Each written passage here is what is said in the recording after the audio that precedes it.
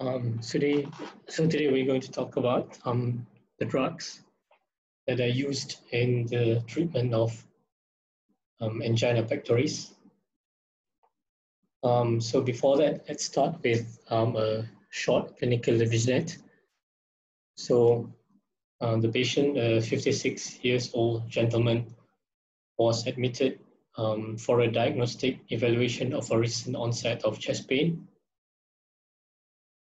3 days before admission, he woke up in the middle of the night, complaining of a tight precordial pain of high intensity, lasting for 20 minutes. So the pain radiated to the upper left limb. And this was accompanied by dyspnea, shortness of breath, which led him to seek medical attention. The myocardial injury markers, the cardiac biomarkers, were not increased, and the ECG was not considered to be suggestive of acute myocardial ischemia.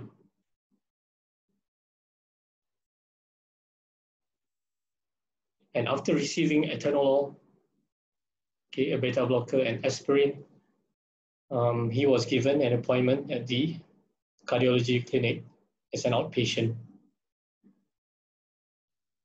And in the 2 days following the initial presentation, he had two new lower intensity episodes of the pain, and subsequently he came to the hospital. He also complained of dyspnea on exertion. So whenever he exerts himself, for example, he starts walking or climbing the stairs and etc., he complains, he feels shortness of breath. He feels short of breath, which progressed over many years and had not intensified in the period. So he was a smoker of 30 cigarettes per day and also diagnosed to have hypertension, which was controlled without medication.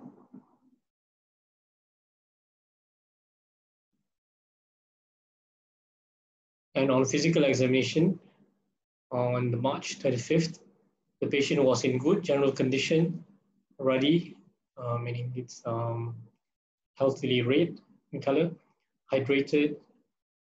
His breathing rate was normal with a regular heart rate of 80 beats per minute, blood pressure of 132/78 millimeters mercury, and also had normal lungs and heart upon auscultation. And there were no changes upon examination of the abdomen. The peripheral pulses were normal, and there was no edema, and also there are no signs of deep venous thrombosis. So the ECG at rest showed a sinus rhythm, heart rate of 82 beats per minute, PR interval 160 milliseconds, QRS 110, QT 360 milliseconds. There was left atrial enlargement, an ST segment flat in leads 2, 3, and AVF, and also elevated ST segment from V1 to V3, and also in positive and symmetrical T waves in leads V5 and V6. So this case was taken from this article, which is available online. So basically, when we talk about someone who comes with angina pectoris, there are two types of management. So we have the lifestyle modification, which includes exercise. Advise patients to exercise once it is suitable for them. Quit smoking, and also weight loss. And then we have risk factors modification. We try to control the hypertension and diabetes as much as possible. Besides that, we have the pharmacological management, aspirin, beta blockers, nitrates, calcium blockers, statins, and potassium channel activators. So these can be some of the part of the armamentarium that are used to treat angina pectoris. So drugs used in angina pectoris. So we have vasodilators, such as nitrates, and also calcium channel blockers. So nitrates, we divide it into three usually according to their duration of action. We have short duration, intermediate, and also long duration of action. So cardiac depressants, they have calcium blockers and beta blockers. And then we have the other drugs, metabolism modifiers and rate inhibitors.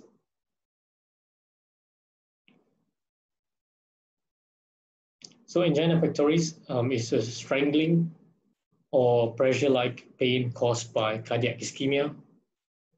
So there are two main ways in treating angina. We reduce the oxygen demand of the heart, or we can increase the oxygen delivery to the myocardium, or both. So a bit on the pathophysiology of angina. So we have atherosclerotic angina, also known as angina of effort or classic angina. So this represents the great majority of anginal cases, 90%. It's associated with atheromatous plaques that partially occlude one or more coronaries. So when there is increase in cardiac work, obstruction of flow and insufficient oxygen delivery,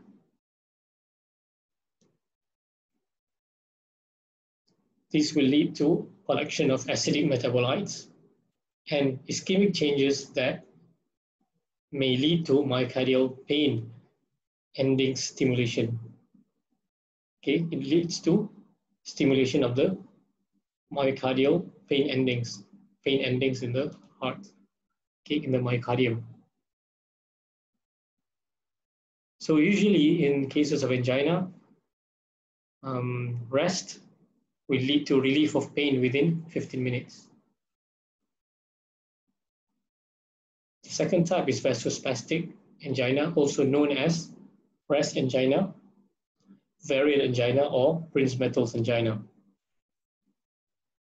This type of angina involves a reversible spasm of coronaries, usually at the site of an atherosclerotic plaque. Okay, so we have reversible spasm in this case.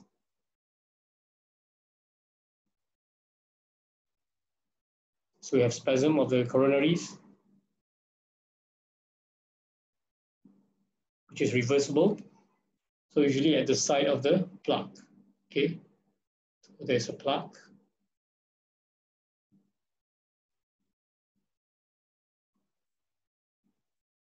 So this spasm can occur at any time and may lead to unstable angina.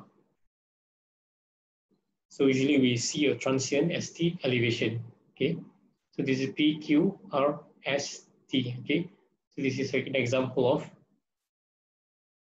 ST elevation. Okay, in the ECG. QRST, so ST. So it's important to be able to recognize ST elevation. Okay.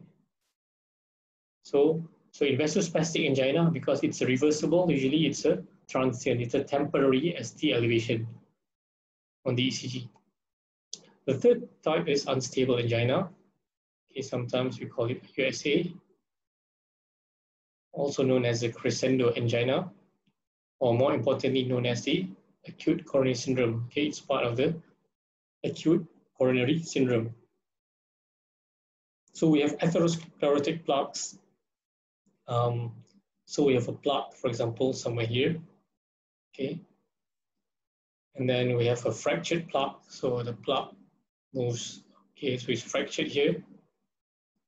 Okay, and then that will cause platelets to come in. Okay, among others, platelets will come in. Okay, and at the plaque will have a vasospasm. Okay, so it will spasm, and when there is increased frequency and severity of attacks, okay, of this, so we get unstable angina. So this is a precursor, the immediate precursor of a myocardial infarction. So it's treated as an emergency. So what factors determine cardiac oxygen requirement? So it's intramyocardial fiber tension. It's intramyocardial fiber tension. Okay, fiber tension inside the myocardium. So the higher the tension, the greater the requirement for oxygen. The more the tension, the more oxygen will be needed by the myocardium.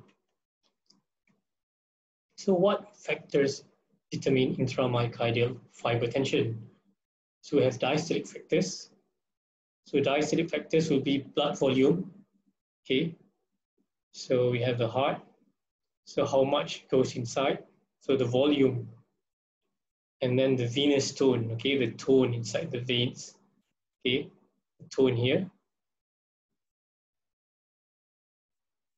Okay, blood volume, venous tone.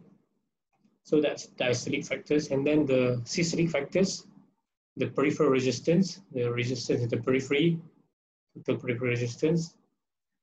Okay, and then the heart rate,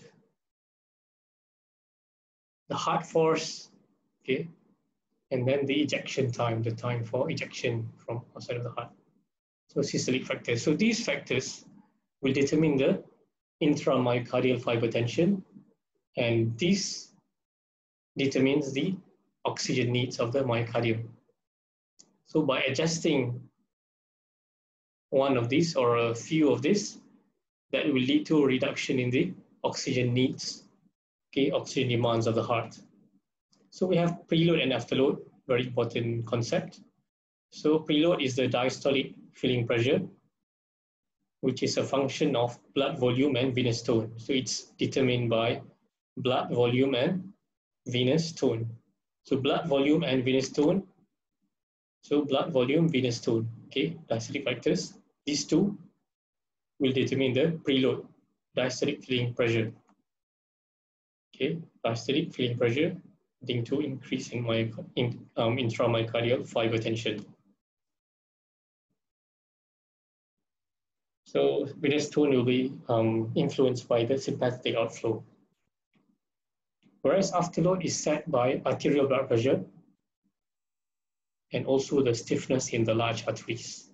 Okay, the large arteries, stiffness inside here will determine the afterload, besides the arterial blood pressure. So we have this vasoconstrictor and vasodilator stuff, okay, influences that acts on arteries and veins, which will determine the state of vascular tone. So the vascular tone is balance between constrictor and dilator influences. So this is just a quick recap of what affects the vascular tone. Okay, so we're talking about myocardial oxygen needs now, still. So we talked about preload and afterload. Next is we'll talk about the heart rate. So the heart rate, as is quite obvious, plays a role in time integrated fiber tension. So at fast heart rate, the fibers spend longer time at systolic tension levels, and diastole is shortened. And diastole, as we know, is important, and this is a time for coronary blood flow. So when you reduce diastole, that means there is less time for the heart to receive its oxygen supply. Okay, so when diastole is compromised, that means that the oxygenation of the heart is also compromised. Okay, systolic blood pressure times heart rate is known as the blood double product. Double product. Okay, systolic blood pressure times heart rate equals double product. This is a measure of cardiac work and therefore the oxygen need. Okay. Third one is the cardiac contractility. So the force of cardiac contraction is another systolic factor controlled mainly by the sympathetic outflow to the heart. Okay, sympathetic through the vagus nerve. The ejection time for ventricular contraction So it's inversely related to the force of contraction. So the shorter time for ventricular contraction means there is a higher force of contraction. And this is also affected by the impedance to outflow. So when you increase this, that means that you increase the oxygen needs. Okay, ejection time, let's go back to the formula. So ejection time, you increase this, ejection time, you will of course increase the oxygen needs of the heart. So this is just a quick recap of the blood supply to the heart. So we have right atrium, we have the right coronary artery, and then we have the left coronary artery, so we have the circumflex artery, and then we have the anterior interventricular artery, and we have the posterior interventricular artery.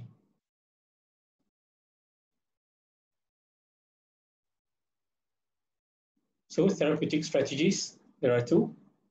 Increase oxygen delivery. So these are the therapeutic strategies in managing angina pectoris. So if we can increase oxygen delivery or reduce oxygen requirements, or both, or some of both. Okay. So we have nitrates, calcium channel blockers, beta blockers. So these drugs reduce the oxygen requirements in the atherosclerotic angina. Okay, so these drugs, nitrates, calcium channel blockers, beta blockers, reduce the oxygen requirement in the atherosclerotic angina. Nitrates and calcium channel blockers also increase oxygen delivery by reducing vasospasm, okay? So they reduce the spasm, goes back to this as normal or near normal artery. So that will increase the oxygen delivery. So, and then we have myocardial vascularization. So this will correct the coronary obstruction by either bypass grafting, what we call CABG or cabbage. Okay, we can do a bypass. So we take this usually from the, if I'm not mistaken, from the saphenous vein, the leg. Okay, put here, so bypass the obstruction. If there is an obstruction here, for example, do a bypass, or here bypass, or we can do an angioplasty. So which is you enlarge the lumen using a catheter. Okay, usually we do it from the femoral artery in a cath lab, I call it catheterization lab.